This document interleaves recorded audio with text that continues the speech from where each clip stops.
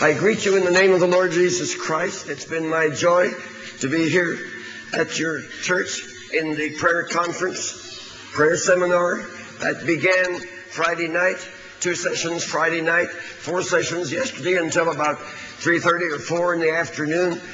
And now, in some sense, this is an independent message, but in another sense, it is the final aspect of that prayer conference.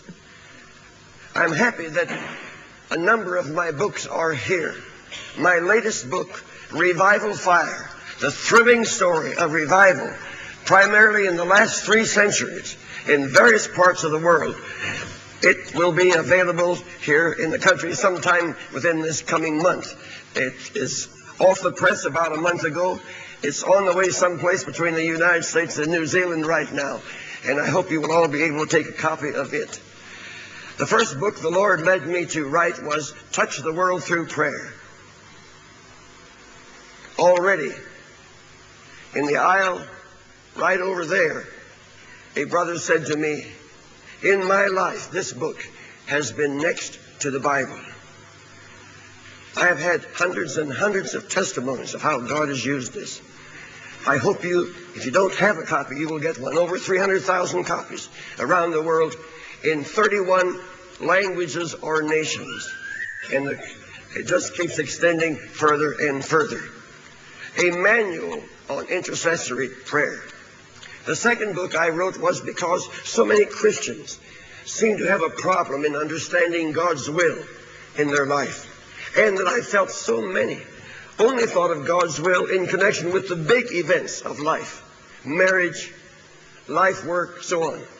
When God wants to bless us and guide us in everything, the Bible says the Lord will guide you always.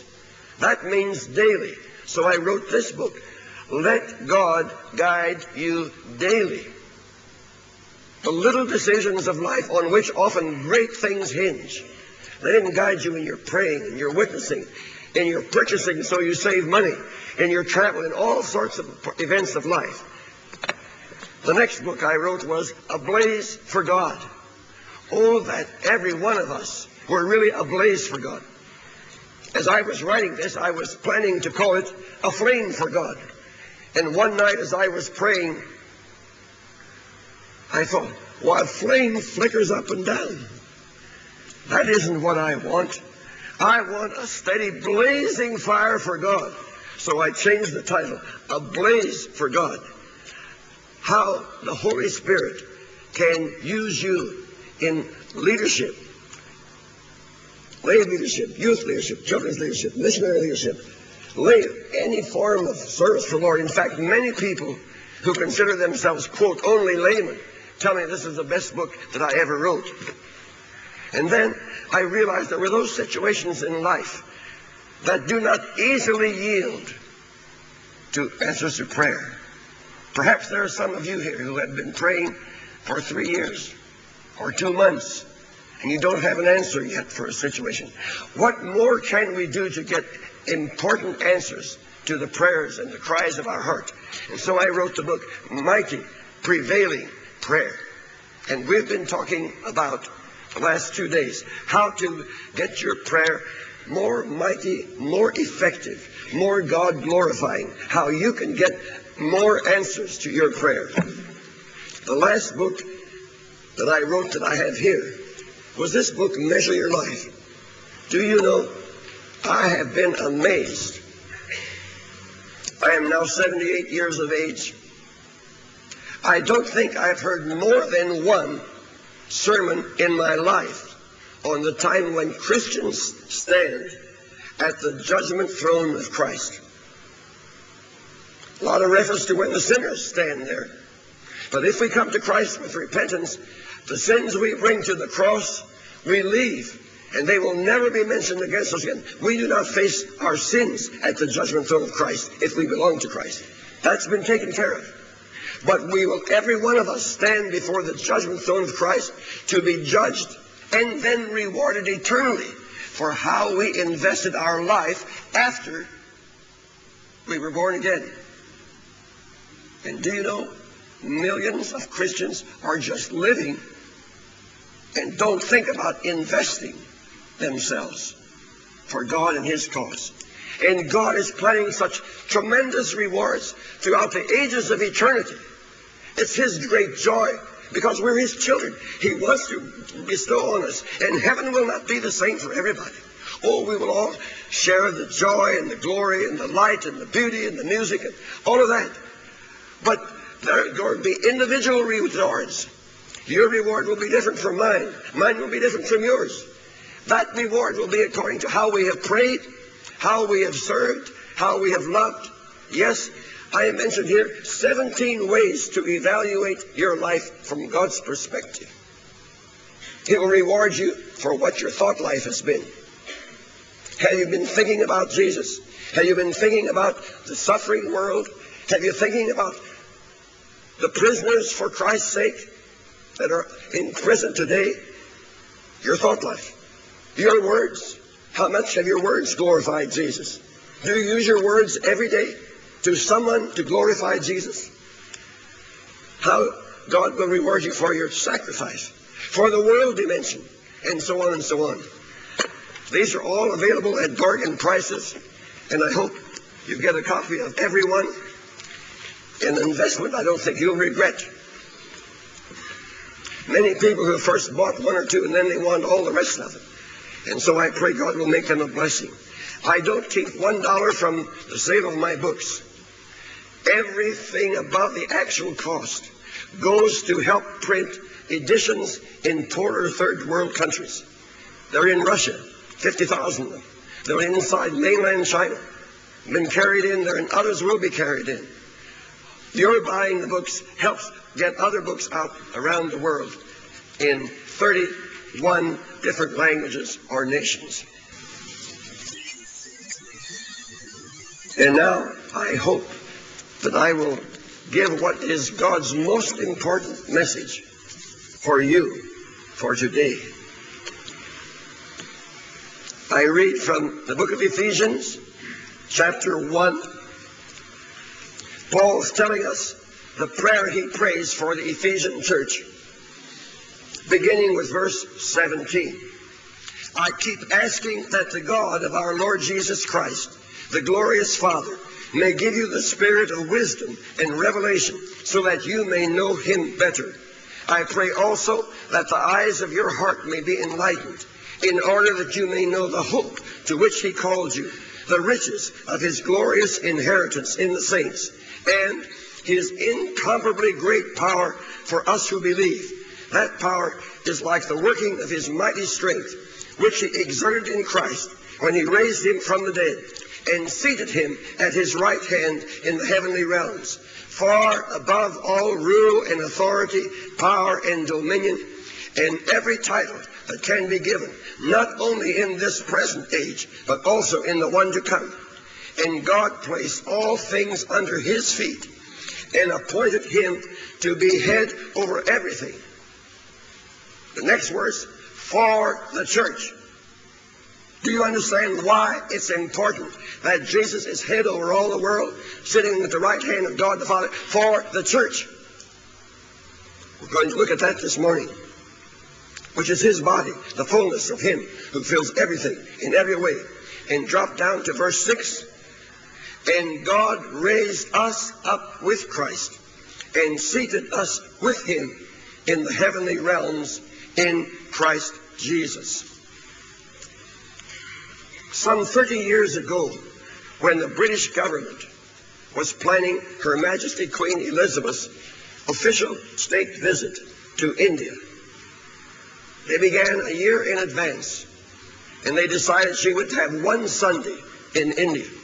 And they decided they would have her spend that Sunday in Varanasi, the old Hindu Benares, which was just about 90 miles from where we lived in Allahabad. And there was only one Church of England church there, so she would be attending St. Mary's Church. A year in advance, people came from Buckingham Palace. They looked the church over.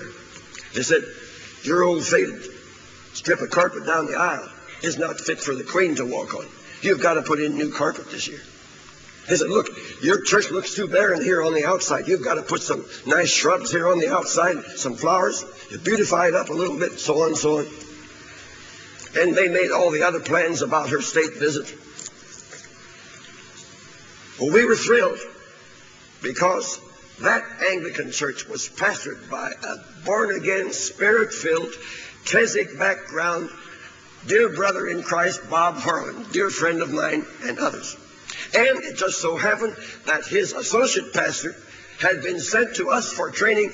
He had been my student, had graduated from our OMS seminary, and it just so happened that almost every member of the choir was a member of a missionary society that was evangelical through and through. Staff members. So we said, praise the Lord, the Queen's going to be able to worship in that church. Now the bishop thought, oh, what a privilege I'm going to have. I'll be preaching to Her Majesty the Queen. About 1 month before the arrival, there came a letter from Buckingham Palace. The Queen desires no special service. She wants to be a part of the regular congregational service of the church. So that meant the bishop was out. And that meant the pastor, my dear brother Bob Harlan, was going to be the one who was going to preach to the Queen. Oh, we began to pray, Lord, bless Bob. Lord, give Bob just the message.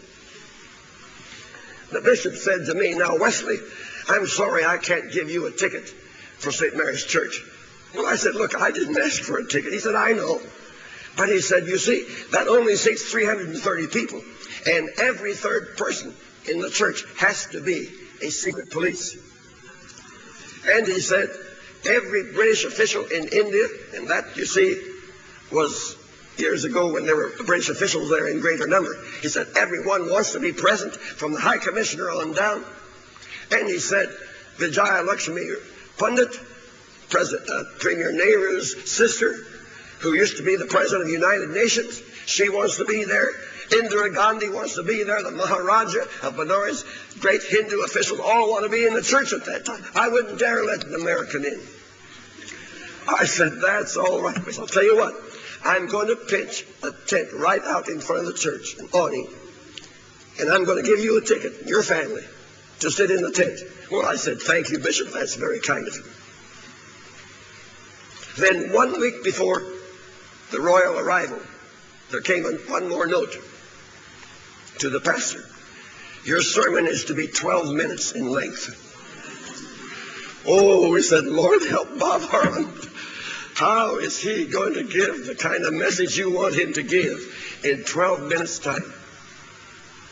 The time came. We got there early in the morning. I brought my tripod, my movie camera. That was before we had automatic focusing cameras. I wanted the secret police to know who I was so they wouldn't be disturbed by anything I did.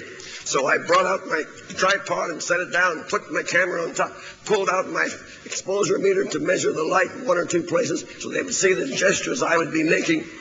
And the bishop walked up in all his beautiful robes. It was nice to talk. Now I said, Bishop, when the Queen talks to me, what do I say? She looked at me. You don't speak to royalty until royalty speaks to you. And you don't ask anything of royalty. You only answer royalty. And besides, the first time she speaks, you have to say, Your Majesty. He got about that far, then he realized it was a joke. So he smiled and I smiled. Of course, I wasn't going to speak to the Queen, but at least I learned something very important.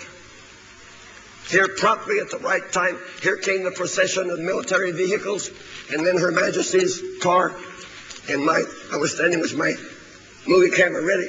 So right in front of me, about 10 feet in front of me, the Queen and Philip got out, and the bishop was there, and the pastor was there, and my former student, the associate pastor, were there, greeting the royal party. I got them standing there, and as they went into the church, that service went fast. I was praying the whole time, oh, Lord, use this service. Lord, help Bob. Anoint him. Use him this morning. Philip read the scripture lesson. My former student led in the prayers. And then Bob began to speak. He said, there is a way to contact heaven. He said, you can talk to God.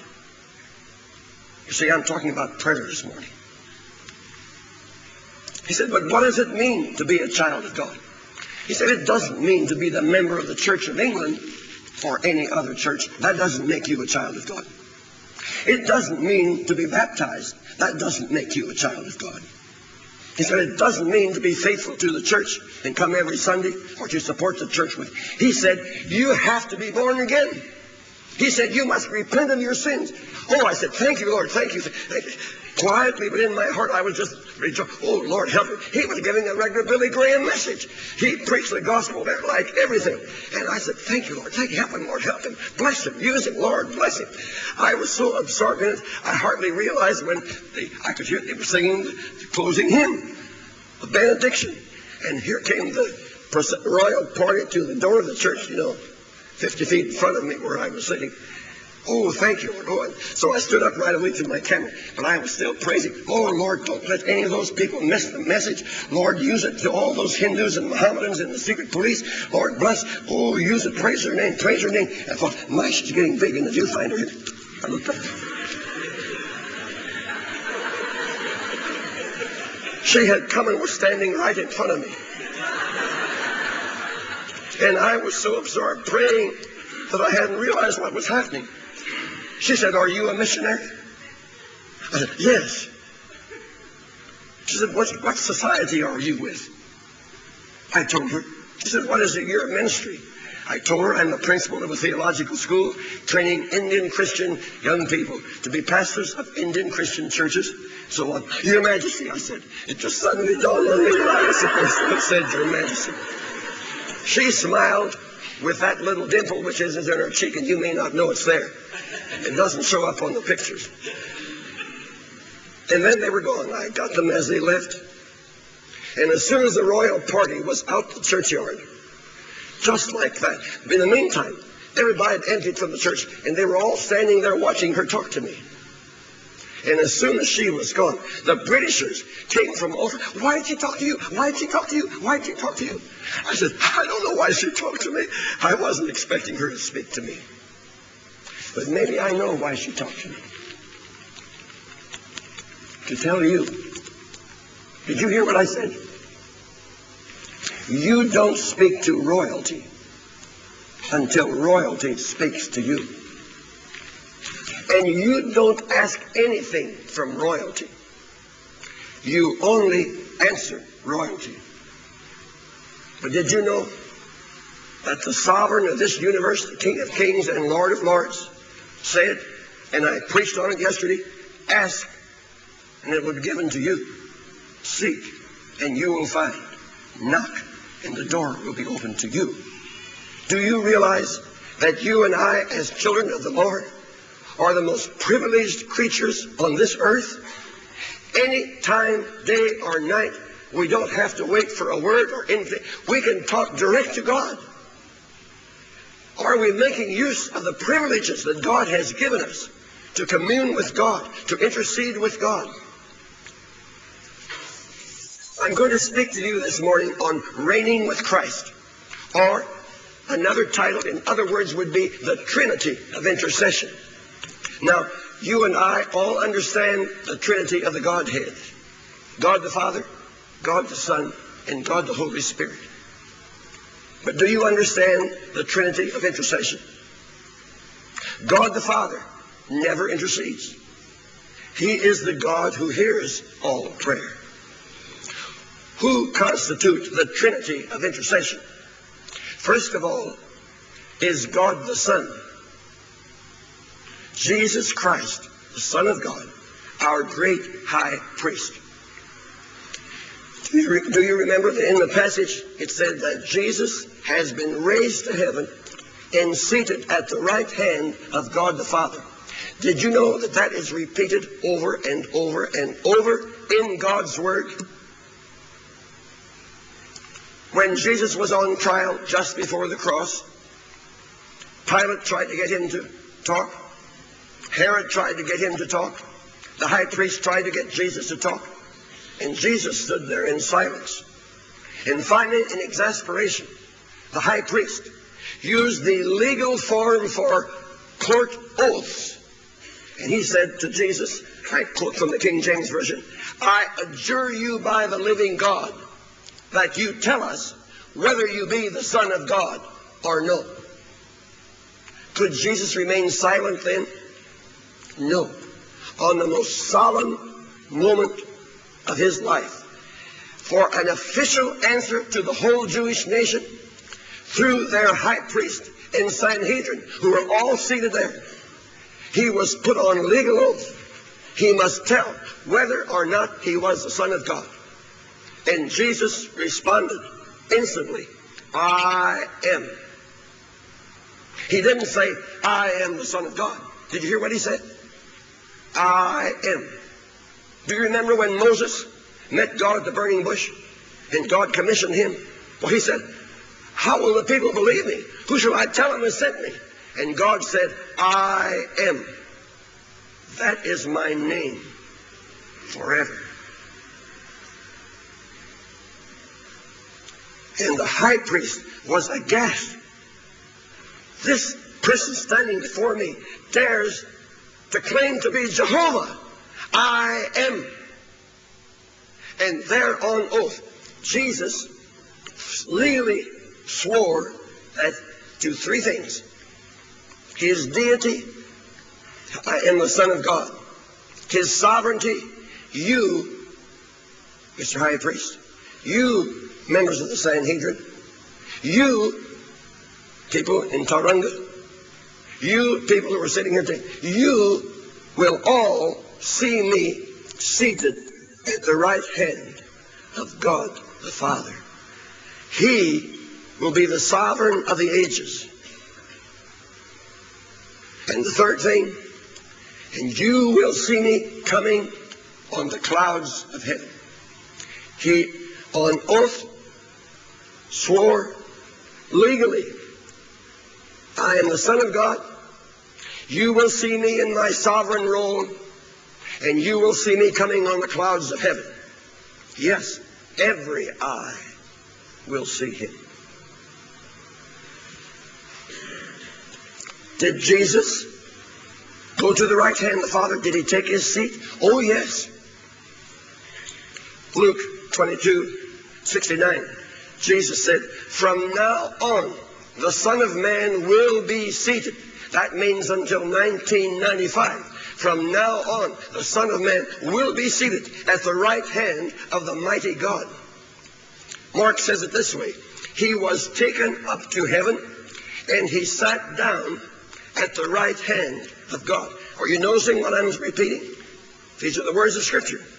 Sat down, right hand, God, throne of God, the majesty, some similar word there. Hebrews 1:3. After he provided purification from sins, he sat down at the right hand of the majesty in heaven. Hebrews 12:2. Let us fix our eyes on Jesus, the author and perfecter of our faith, who for the joy set before him endured the cross, scorning its shame, and sat down at the right hand of the throne of God. Why does the Bible repeat 13 times almost identical words? Jesus sat down at the right hand of the majesty, or the God, the Father, or the throne, some such word there. Something God doesn't want us to overlook. Something God wants us to be firmly convinced of. Something God wants us to understand 13 times. In Hebrews 8:1, the writer of the Hebrews says, the point of what we are saying is this. If you haven't caught it thus far, the point of what we're saying is this. We do have such a high priest who sat down at the right hand of the throne of the majesty in heaven. What is the point? The point is this, that Jesus is seated, first of all. Do you know who sits in the throne room? Only the emperor, the king. there's no other seat in the throne room. In the ancient empires, the chief minister, or maybe one other minister or two, could be summoned into the king's presence. And when they came, they stood. Only the emperor sat. To be seated in the throne room was to be seated on the throne, was to be the sovereign yourself. So Jesus is told to us 13 times that he is seated, and that he is seated on the throne. And which throne? The throne beside God the Father, on the right hand. The right hand is the place of honor of God the Father in heaven. So this is something very, very important. What is he doing sitting on the throne? Very obvious. He's reigning. But how is he reigning? Did you notice? The point of what we are saying is this. We do have such a high priest. He is seated as in a dual capacity, as high priest and as sovereign. Only one in history, sovereign high priest, sovereign. What is Jesus' priority today? Is it greeting saints when they reach heaven? No. Oh yes, Jesus stood up when Stephen, the martyr, came to heaven. Oh yes, I'm sure Jesus greets every one of his children when they arrive in heaven. But that's not he's glad to do that, but that's not his priority. That's not his main concern. Well, what's he doing? Enjoying the heavenly concerts and the music of the angels? Oh, I'm sure he enjoys that, but that's not his priority. What does the Bible say? He ever lives to do what? Intercede for us. What does that mean? That doesn't mean he's not trying to tell us that he's always alive. That's said elsewhere.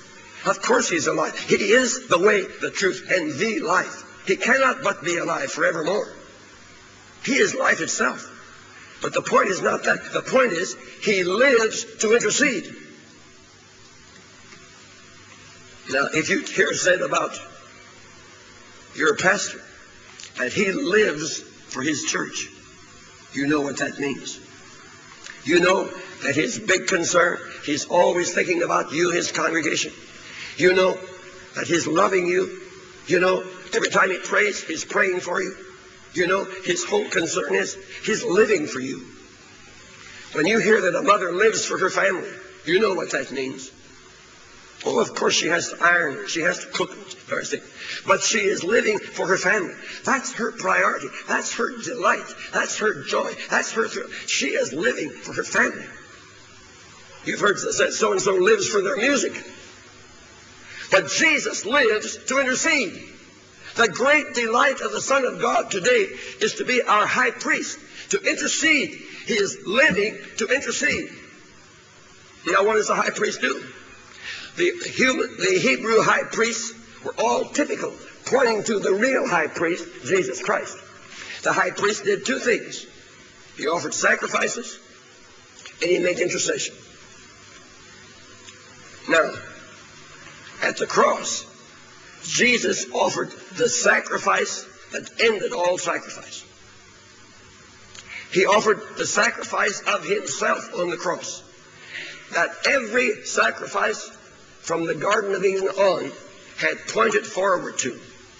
And on the cross, Jesus said, "It is finished." And it's finished. Do you know any place in the world where a Jew offers sacrifices today? It's finished. No need of any further sacrifices. Oh, we talk about spiritually, we talk about the sacrifice of joy and the sacrifice of thanksgiving like that. But real sacrifice, in the biblical primary initial meaning of the term, was culminated and accomplished once and for all. We have a finished work of Christ. But there is an unfinished work of Christ. And what is that? Intercession. He is our high priest. Do you remember in the high priest in the Old Testament? He had to always wear his official garb. And he didn't have a committee design that garb.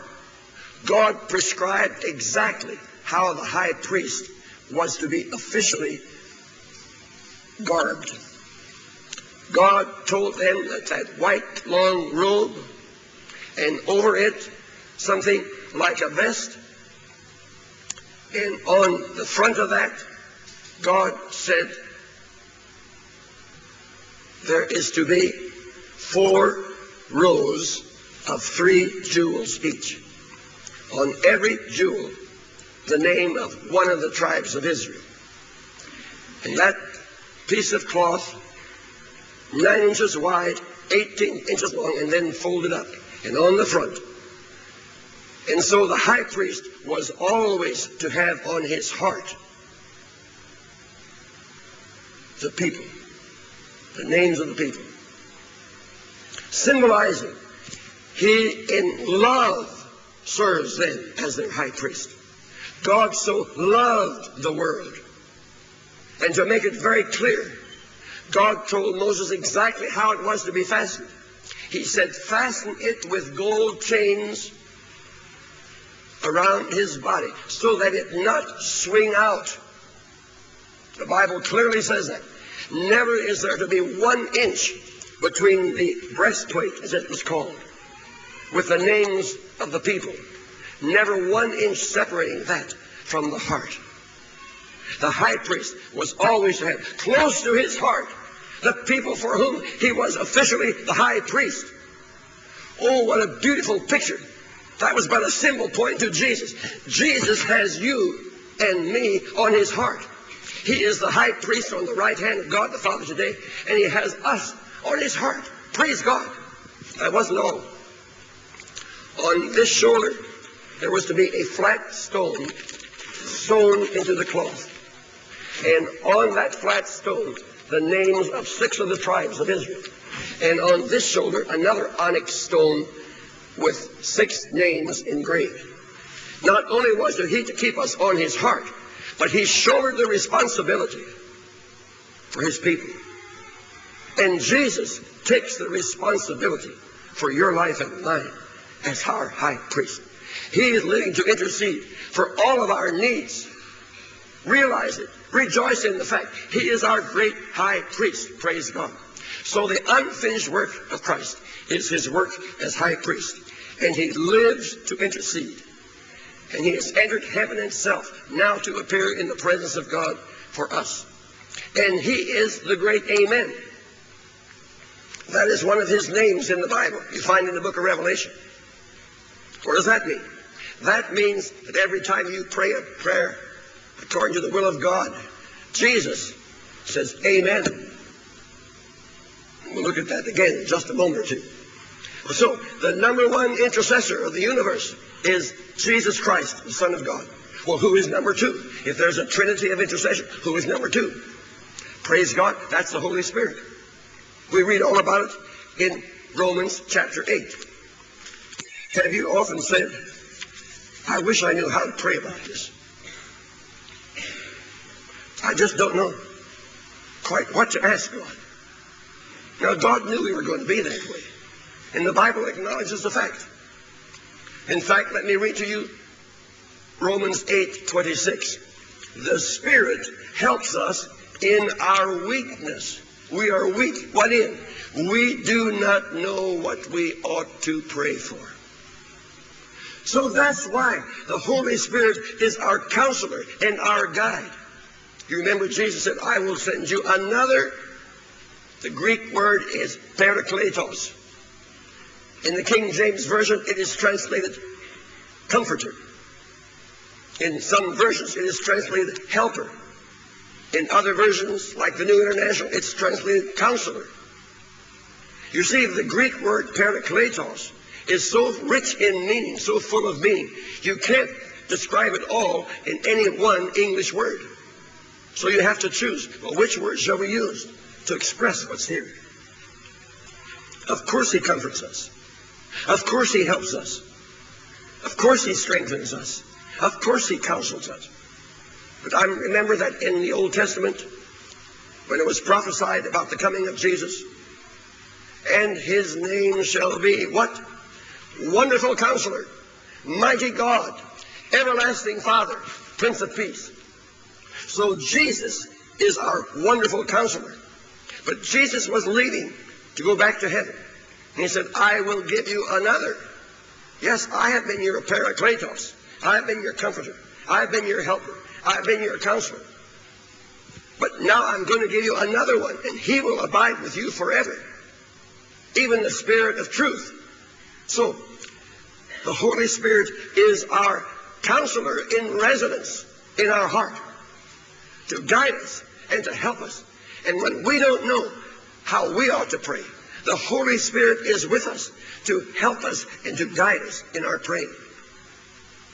Back to the title of my book, Let God Guide You Daily. He wants to guide you in your praying, as you pray for your family, as you pray for your pastor, as you pray for your church, as you pray for your nation, as you pray for your neighborhood. He wants to guide you. Did he remind you already this morning of someone or something to pray about? That's his work. He does that if you are sensitive to the voice of the Holy Spirit. Now, praise God. I'll read that again. The Spirit helps us in our weakness. We do not know what we ought to pray for. You know, James and John didn't know. When Jesus was coming through Samaria on his way to Jerusalem, and the Samaritan people disdained him, wouldn't leave him long to stay overnight. Get up, get up, get up. You can't stay here in our village. James and John became so angry, they said, Lord, shall we call down fire out of heaven like Elijah and burn him up? Jesus said, you don't know what kind of spirit you have. Jesus didn't come to burn people up. He came to save people. James and John didn't know how they ought to pray. Even Paul didn't always know how he ought to pray. You remember Paul had a thorn in his flesh, something very painful. There is speculation of what that thorn was. We can't guarantee we know, but we can come pretty close to knowing. We know that there was serious oriental eye diseases rampant at that time. We know what Paul said. We know that he did not write his own letters. A secretary wrote his letters, but he signed them. You remember he said on one occasion, you see what large letters I am using as I sign. So he had to write with big letters. I guess that's the best he could do so he could see what he was doing. You know what? In another place he said to the Galatians, he said, I bear you record. You treat me like an angel of God. If you could, you would have plucked your eyes out and given them to me. Yes, he had a painful eye problem. He had very poor eyesight. And so Paul said, 3 times I asked the Lord to take away that thorn in my flesh. But what did God say? My grace is sufficient. Even Paul didn't know what was best. So it's not surprising if you and I don't always know. But praise the Lord, the Holy Spirit always knows. Not only does he guide us what to pray, but let me complete the verse. The Bible says, we do not know what we ought to pray for, but the Spirit himself intercedes for us. So there's the second intercessor. The Holy Spirit himself intercedes for us. Now, how does he intercede? Now, Lord, here's Brother Smith. He's going to have a busy week this week. Help him with his work. Help him with the family. May have a good weekend. Here's little Nancy in the 3rd grade at school. She's going to have an arithmetic test. Help Nancy. with the arithmetic test this week. And there's Sister Jones, you know how her hand is full with her family, all the washing she's got to do in the work. Lord, help Sister Jones. Is that the way the Holy Spirit prays for us? No. The Bible tells us how he prays for us. I didn't finish the verse. The Spirit himself intercedes for us with groans that words cannot express. A lot of people think that the Holy Spirit is going to cause us to groan. What the Bible says is he is praying with groans for us. Now, when he burdens us for things, sometimes we will groan within our hearts. And we may even groan verbally as we're praying. But that's not the primary meaning here. What he is saying is, he prays for us with groans. His own heart yearns so infinitely that no human words would be adequate to express it. Oh, Father, bless Pastor this week. Help him with those lovely people in the church. Oh, Father, give him wisdom. Father, anoint him in everything he does this week. Oh, Father, bless little Nancy. She loves you too. Oh, bless little Nancy. Help her with that arithmetic test. Help her to be a light for you in her school situation. Oh, Father, bless Brother Tom. Bless him. And he is praying with groans for you and me. The great second intercessor of the Trinity. He is praying for you and me with groans. And that isn't all. I've got more good news. What is the next verse? The Spirit intercedes for the saints in accordance with God's will. So he is praying the highest and best thing that could ever be prayed for. He knows the will of God, and he is praying that you will find the will of God. Praise the Lord. Well, what does that mean? What does that mean? You know what the next verse says? A lot of people read the next verse and they don't see that this is one package. We do not know what we ought to pray for. We're weak. But the Spirit himself intercedes for us with groans that words cannot express. And he intercedes in accordance with God's will. In the next verse, we know Romans 8:28. You can quote the reference even to that place. How many times you say, oh, praise God for Romans 8:28. Well, that's tied in with the praying. That's what this is all about here. It's one package. Therefore, when the Holy Spirit is groaning and praying for you, we know that all things will work together for good. Or in another translation, we know that in all things God will work for the good of those who have been called according to his purpose. So praise God. We can relax, can't we? God the Son is interceding for us. God the Holy Spirit is interceding for us. Isn't that enough? No, that's not enough. I said Trinity of intercession. Well, where's the third? We're sitting in church here this morning. You. You say, me? Yes, you. I cannot tell you why, but God in his sovereign wisdom chose that the Trinity of intercession would be incomplete until you join in prayer. Why did he need us? He didn't. But he chose us. And he chose us for this role.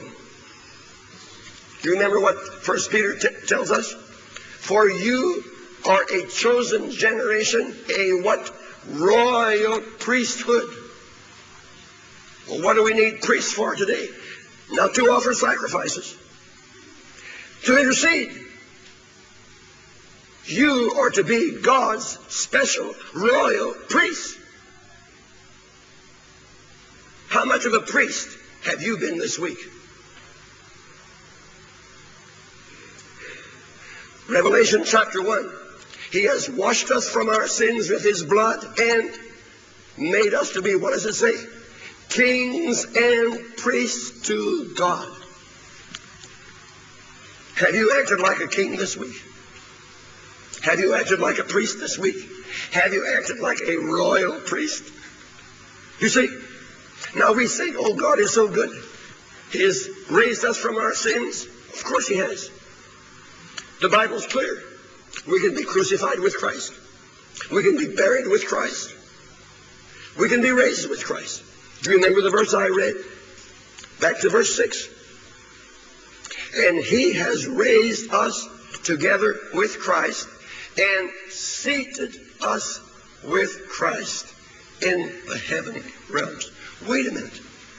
I thought I told you that no one sat in the throne room except the sovereign. How can you sit with Jesus unless you're sitting in the throne room of heaven?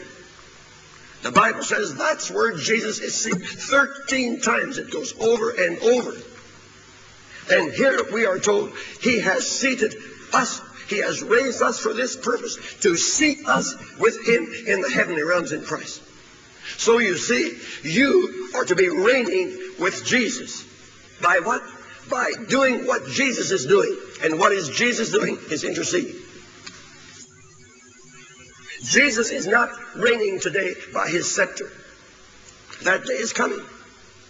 The day is coming when he will be ruling with power. There'll be no more temptation. There'll be no more sin. Satan will be cast out of this universe. That day is coming.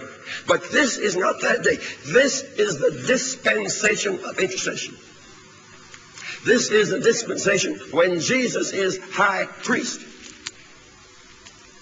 We don't know his roles throughout eternity. But this dispensation, until he comes on the clouds of heaven, he will be seated at the right hand of God the Father to intercede. He is reigning by intercession. Remember before the cross? Jesus said to Peter, Simon, Simon, Satan has asked to sift you like wheat. And then he added, but I have prayed for you. Incidentally, that you is in the plural. Peter was just a representative of the other disciples, and of you and me. That's the church. Satan wants to sift you and me today. But Jesus is only prayed for us. Why doesn't Jesus just grab the devil and hold him and throw him away? No, not yet. That day's coming. But now, he is defeating Satan. By what? Intercession. It was prophesied way back in the book of Psalms, the first of the Messianic Psalms, the Psalms about Messiah. Psalm 2 talks about how the kings of the earth gather together against God and their anger and all. And he who sits in heaven, God the Father, laughs. He said, I've set my king upon my holy hill. And then Messiah speaks. And he says, I will declare the decree of the Lord. He, God the Father, said to me, God the Son, to me, Messiah, what? You are my son. Today I have begotten you. Ask of me, and I will give you the nations. So how is Jesus going to get New Zealand? By a mighty demonstration of his power. He's going to do it by asking. How is Jesus going to stop communism? By the sword, by intercession. He is reigning by intercession. How will the Muslim world ever yield to Jesus Christ? By a crusade? No, by intercession. This is the dispensation of intercession. The dispensation of power is coming, thank God. But this is a dispensation. What is the most important work you could ever do for Christ today? Is it to go up and down every street in Tauranga and knock on every door and witness to every family about Jesus? That might be wonderful. That might be God's will for you. I don't know. The greatest thing you will ever do for Jesus will be what? To intercede. I have been praying, you have been praying already for the Billy Graham crusade this week. What is the greatest thing that Billy Graham will ever do? This week, when for the first time in human history, one man will preach to maybe as many as 2 billion people. Well, that's not the greatest thing. The greatest thing Billy Graham will ever do is to intercede. To reign with Jesus. God gives us our various assignments, but we are all given the priority assignment to be seated with Jesus on the throne of heaven. What is the most Christ-like thing you can ever do? To do the very thing that Christ is doing. And what's he doing? Interceding. My brothers and sisters, this is serious Christian business. This is serious Christian responsibility. Why is the world so little responsive to Christ today? Because we are not fulfilling God's priority role for us as we ought to be. And the more the church takes unto itself the role of intercession, the more glory comes to the Lord Jesus Christ, and the more miracles of grace and power are manifested. And the church has forgotten. We glory in our praise of God. Beautiful. We glory in our worship of God. Beautiful. We're going to do that throughout eternity. We're not the only ones praising God. All creation, all nature praises God. The seraphim, the cherubim, and the archangels, and the angels. But do you know, there's no proof in the Bible that one heavenly angel ever has or ever will intercede. Who intercede? The Trinity of intercession. God the Father, God the Son, and God's children. That's your role and mine. I want to ask you, how much reigning have you already done this week? How much reigning did you do before you came to church this morning? Do you plan to take some time today to reign with Jesus? That's not praying for yourself. That's not reigning with Jesus. If you're sitting on the throne, you don't be absorbed in yourself and your own private interests. On the throne, you are there for the kingdom. What is Jesus' priority prayer? Jesus' pattern prayer for you and me. Teach us. Before we ever say, give us today our daily bread, we're to say, your will be done, your kingdom come. We are to, in normal praying, now there can even be emergencies when you go straight to, oh Lord, help now. But in normal praying, before we pray for ourselves, we are to pray for others, for God's word. Your will be done, your kingdom, after this manner, according to this way. This is the way you should pray, said Jesus. Hallowed be your name, your kingdom, your will. Then give us, then meet our needs. May God teach us to reign as kings and priests. I am deeply distressed in America. I hear so few pastors ever pray by name for President Clinton. I have heard it much more in Britain, in the British churches, when they pray for their queen. What does the Bible say? What did God say through Paul? I will first of all that prayers, intercessions, and the giving of thanks be made for all men, for kings and all those in authority. What right do we have to criticize our government if we haven't been praying for the leaders and for the government? We're to be priests. We're to sit on the throne. We're to reign with Jesus. How many times this past week did you pray for Jim Bolger? I didn't. I didn't know who was Prime Minister, in fact. I didn't. But I was praying for President Clinton. I was praying for Vice President Gore. I was praying for the 9 justices of our Supreme Court by name. I was praying for our state senators, both of them. I was praying for our district representatives. I was praying for our mayor. Why? Because that's what the Bible tells me. I'm to reign with Jesus. I'm to take part of his government of the world. Oh, may God help us as a people of God. The unsaved are not going to do it. The nominal Christians who don't have the real vitality, they're not going to do it. You and I who know the power of the prayer, you and I who know the power, we're the ones who are to reign with Jesus. We're the ones who are to push back the darkness. We're the ones to uphold those in authority. And if we think they're not saved, let's pray for the Lord to save them. I pray for the Lord to save President Clinton every day. And if you think your Prime Minister is saved, I don't know anything about it, then thank God and pray God to give him wisdom and guidance, what to say and what decisions to make, and what appointments to make. Pray for your leaders. You are to govern. When I was in Haiti 3 years ago, and you know the trouble there is in Haiti, but maybe you're not aware on this side of the world as much about this as we are on the other side. I was holding a prayer conference to several thousand Haitian Christians, believers, and I said to them, in whose hands is the future of Haiti? I said, not in the hands of President Aristide. Not in the hands of the army, the military. I said, the future of Haiti is in the hands of you who are sitting before me this morning, the church. According to your intercession will be the future of Haiti. If you reign with Christ, one thing can happen. If you fail to reign, don't expect God's will to be done. The Bible is very clear. We are to reign with Jesus. Others don't do it.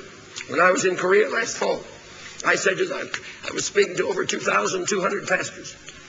I said, in whose hands is the future of Korea? It's not in the hands of North Korea. It's not in the hands of your military. I said, the future of Korea is in your hands, pastors, and in the hands of your congregations. If you teach them to intercede, if you teach them to reign with Christ, the future of any nation is in the hands of the body of Christ. But the body of Christ is sitting with muted lips. They forget God's calling. Oh, God, help us to begin to reign with Jesus. The Bible is so clear. If you forget everything else I say and that I have written, remember this.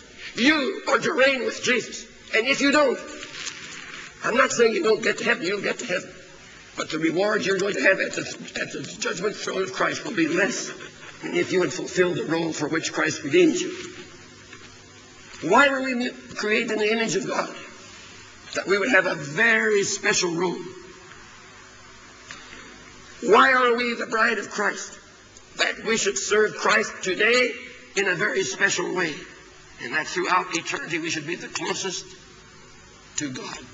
The closest to the bridegroom. Closer than the seraphim and cherubim. Closer than the archangels and the angels. We are to be the closest of all. And we today have the heaviest responsibility of all. God, open our lips. God, open our eyes. God, help us to proclaim the priesthood of the people of God. We are to make a difference in our world. You are to make a difference in Tauranga. You are to make a difference in New Zealand. You are to make a difference in Russia, in India, in China. We are the intercessors with Christ. If I would ever say to you that God and I are co-workers, you say, what's that fellow say? Except the Bible says, we are laborers together with God. How much are you laboring with God? So we bow our heads. Lord, give us ears to hear. Give us eyes to see the world as you see it. Give us a heart that hears your tug and feels your tug and hears your voice and your call. Teach us how to pray. Teach us to pray. Teach us to reign with Jesus. Lord, you've not only raised us with Christ, but you've raised us to seat us with Christ in the heavenlies. And we have sat so casually. We have sat with so little concern. We have sat without tears in our hearts or in our eyes. We have sat as though the world were not going to hell. The world that you so loved that you sent your only Son. Oh Lord, give us that love. Give us that Christ-like love. And give us to join Jesus Christ our Savior and the blessed Holy Spirit in a ministry of worldwide intercession, of nation-changing, of church-changing, of city-changing intercession, that we may reign with Jesus. Lord, don't let us forget it. Don't let us be careless. Lord, teach us to redeem moments for prayer, the kind of prayer that makes a difference in our world. We ask it all through Jesus Christ our Lord. Amen.